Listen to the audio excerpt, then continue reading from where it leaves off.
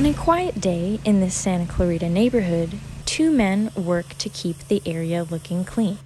We take great pride in that when residents stop us, hey, thank you so much for the type of work you do. And so for us, it's, we feel a sense of pride, like, hey, like we're a part of that.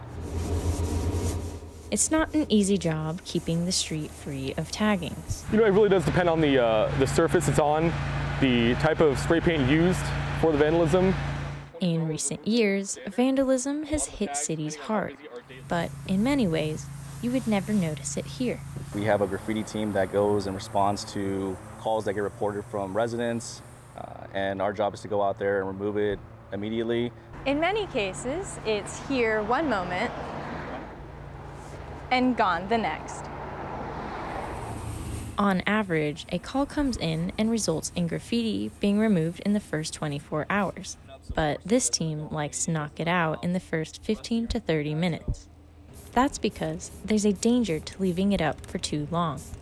It kind of promotes other people to go out and do more tagging, knowing that it's going to stay up longer. So our job is to remove it as soon as it gets reported, so we deter any people from going out there and possibly doing more graffiti.